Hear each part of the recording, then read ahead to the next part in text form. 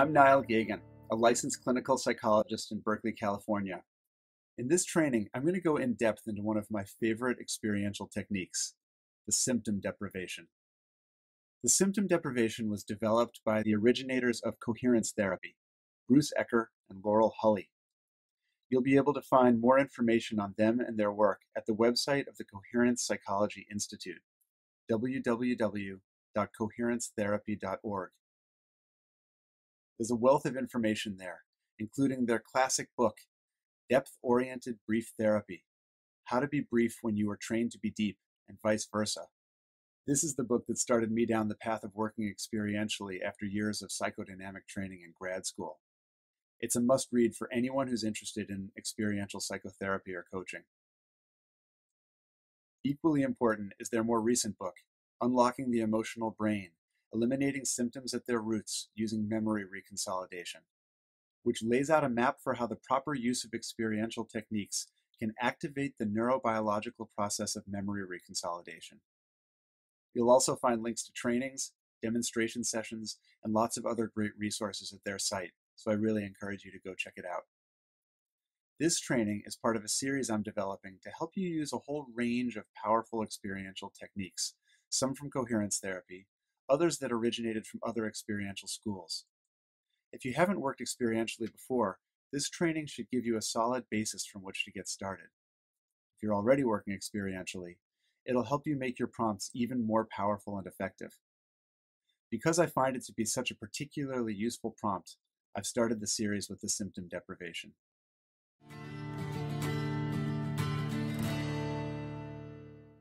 I talk to therapists and coaches about working experientially all the time, and find that most have an idea as to what that means, but when I start to give actual examples of experiential prompts, there often turns out to be a big difference between what I'm talking about and what they had in mind.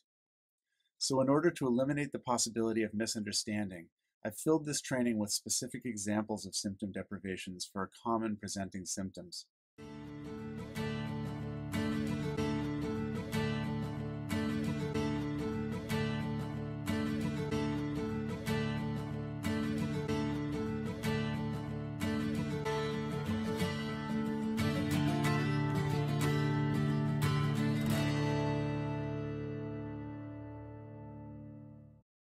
I believe the best way to teach experiential therapy is to make the training itself as experiential as possible. So as we go along, I'll suggest periodically that you pause the video and take a moment to imagine how you'd create a symptom deprivation for the situation in question. I'll provide a few cues to help you get started. Then you'll restart the video and watch my version of the same prompt.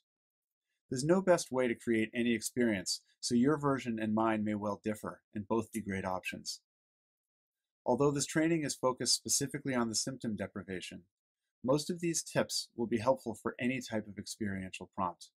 But before we get into those specific points, let's start with a brief overview of what the symptom deprivation is.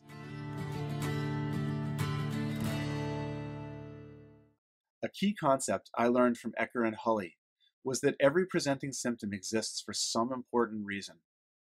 Of course, those reasons are often outside of one's conscious awareness, which is why clients come into therapy not understanding why their symptoms are so persistent. The task of the therapist is to discover what it is in this client's internal world of meaning, in the logic of this client's unconscious mind, that makes sense of the presenting symptom. To say the same thing in another way, clients generally come to us from the position that I don't want this symptom. It doesn't benefit me in any way. It only causes me trouble. For example, I don't want these anxiety attacks. There's no reason for me to feel as anxious as I do. The anxiety is just an out-of-control reaction my body goes into, and I want it to stop. Or another version might be, it makes no sense that I can't stop overeating. It's bad for my health. It makes me feel bad about my body. Every day I say I'm going to stop, but then I find myself overeating again. I don't know why I can't stop. It's not that the therapist disagrees that these presenting symptoms are problematic or need to be changed, but whereas clients tend to see their symptoms as pointless or inexplicable, the therapist assumes that somewhere within this client's internal world of meaning, there's a hidden, unconscious logic that not only makes sense of, but actually necessitates the existence of each presenting symptom. Although they may not say it in exactly the same words, most, if not all, schools of experiential psychotherapy on our site would hold that as a basic premise. It's so key for the purpose of this particular training that I'm going to say it again. The therapist's primary task is to find out what unconscious belief or beliefs, because there may be more than one, or what implicit knowing, if you will, makes sense of this presenting symptom. A variety of experiential techniques can be used to unearth those unconscious beliefs or meanings, but the symptom deprivation is one of my go-tos in my work with my own clients.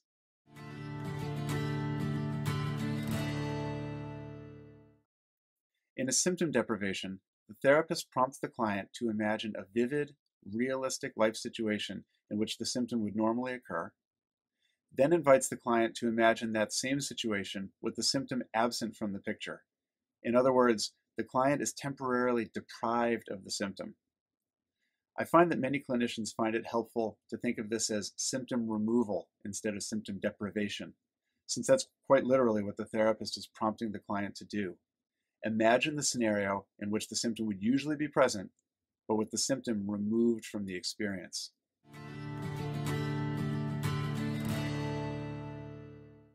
One might think that removing the symptom would cause the client to feel nothing but relief. But what we discover time and again is that something that might at first seem counterintuitive happens, which is that the client actually displays signs of discomfort or distress. Sometimes these are overt and obvious, like the clients whose eyes get big, or who shakes her head and says, ugh, or the client who sits back abruptly in his chair while raising his hands in a protective stance. Those types of reactions are hard not to spot. More often, though, we're looking for subtler signals, like just the tiniest pause in speech, or tightening of the throat, a flicker of hesitation in the eyes, a barely perceptible tensing of the jaw or tapping of the fingers.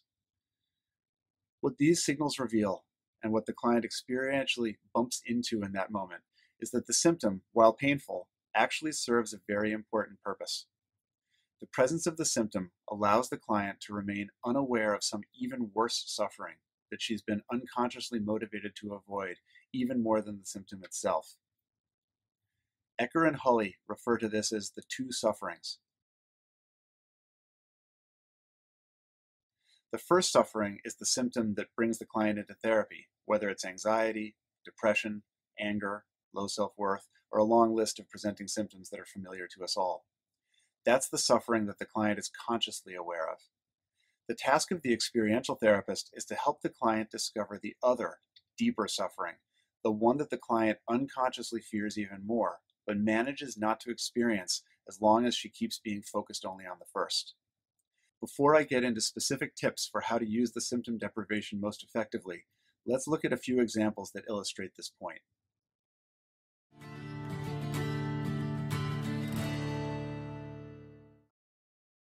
A client comes to therapy saying her primary goal is to stop micromanaging so much and start delegating better at work.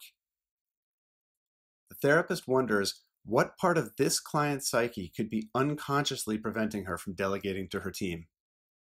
To find out, the therapist prompts her to picture herself farming certain tasks out to her team, while she turns her attention towards tasks that only she can do. Although that's exactly the change she said she wants to make, as she visualizes herself doing it, she makes an uncomfortable face.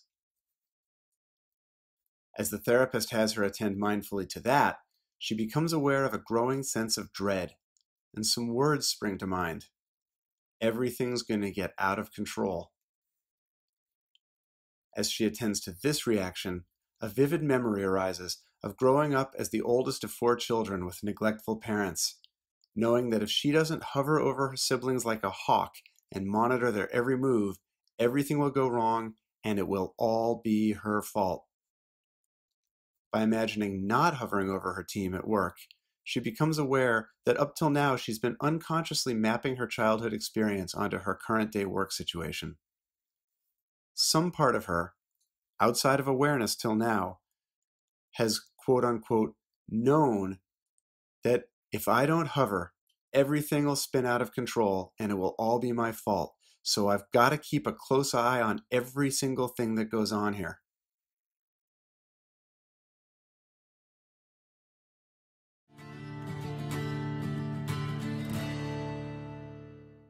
Here's another example. A client says she wants to not always be such a wallflower in social situations, like at parties. The therapist thinks there must be some part of this client that knows something about how others are or about how she is that makes it compelling to keep taking on the wallflower role. To discover more about this, the therapist prompts the client to picture herself at an upcoming friend's party. Normally she'd keep to herself, but the therapist has her imagine that she overhears a discussion about a topic she really knows about and prompts her to picture herself walking over and joining the conversation in an animated, engaged way. This is exactly how she said she wants to be at parties, but as she pictures actually doing it, she becomes aware of an intense feeling of vulnerability, and a sense of shame washes over her. The therapist just has her attend mindfully to these feelings, and as she sits with them, a painful memory comes to mind that when she would express herself naturally and spontaneously as a child, her older brother would ridicule her in front of the neighborhood kids, who would all laugh at her. In response to imagining herself not disappearing at the party, she becomes aware that even though she surrounded herself in her current day life with people who are very different than her brother and the neighborhood kids, there's a part of her to this day that still expects humiliation if she expresses herself or allows herself to be too visible in a group. For this part of her, staying somewhat removed and in a wallflower role is the logical solution for how to stay safe.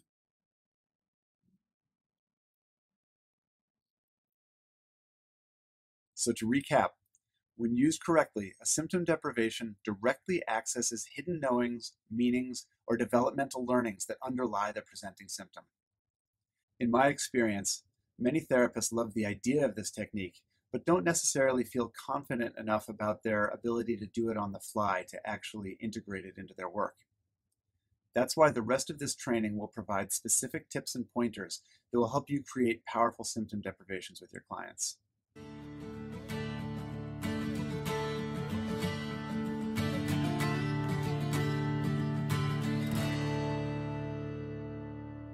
The first key to creating a powerful symptom deprivation is to remember that it's not as simple as just telling the client to imagine life without the symptom.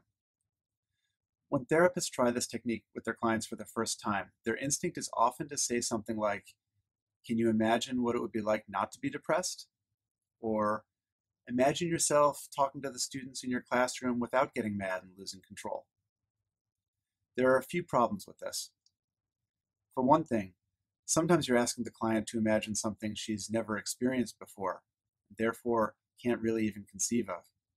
For example, if someone's never felt anything but anxiety in social situations, and you prompt her, "Imagine yourself not feeling anxious at the company holiday party," you're likely to get a blank look in response. One way to avoid this trap is to avoid using the word "not" in our prompts. I'm told that Milton Erickson, the master therapeutic hypnotist, taught that the unconscious mind can't hear the word "not." As a result, he made sure to always use positive framing in his work. Now, I don't pretend to be an authority on hypnosis, but I can say for sure that this holds true when you're creating symptom deprivations. So rather than suggesting to the client what not to experience, we describe what we do want her to experience. That means fully engaging our creativity and imagination to create a vivid and detailed sense of what it would be like for the client to be in that situation if the symptom didn't exist. The goal is to paint such a clear picture that it takes the client right there, even if it's an experience she's never had or would have difficulty imagining on her own. Let's look at a few examples.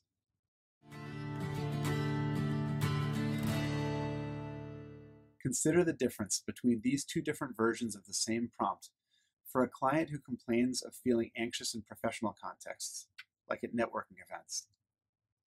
In both versions, the therapist is attempting to discover what it is that this client unconsciously knows about herself or others that makes her enter a state of anxiety in a networking event. But in the first version, the therapist creates a prompt based on the abstract idea of not feeling anxious, while in the second, the therapist actively creates an experience for the client of what it would be like to be there with that anxiety.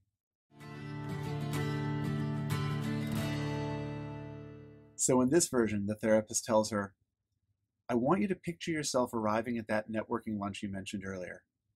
I think you said you met a colleague at a restaurant over the weekend. But this time, I want you to imagine yourself arriving at the restaurant not feeling anxious. What do you notice?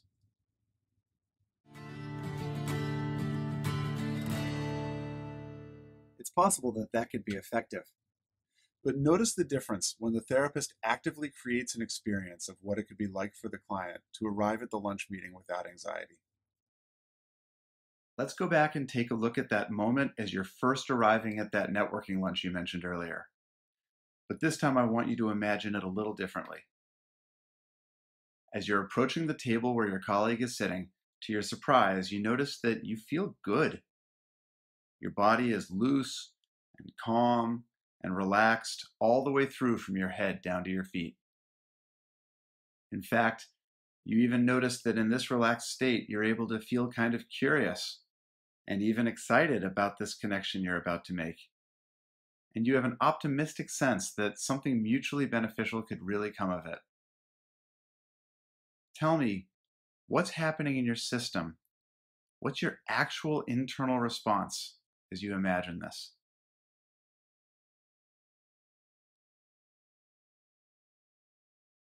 As you can imagine, these two variations are likely to have very different levels of impact. The first version might just cause the client to draw a blank, or at the very least, cause her to go up into her head in an effort to conceptualize what not anxious might be like. That's counterproductive in experiential work, where our whole goal is to get the client out of her cognitive mind so she can get in touch with knowings that are held in her emotional brain and in the body. As the therapist leads her through the more vivid, detailed scenario, she's much more likely to bump into whatever fear or discomfort would actually arise in the symptom-free state.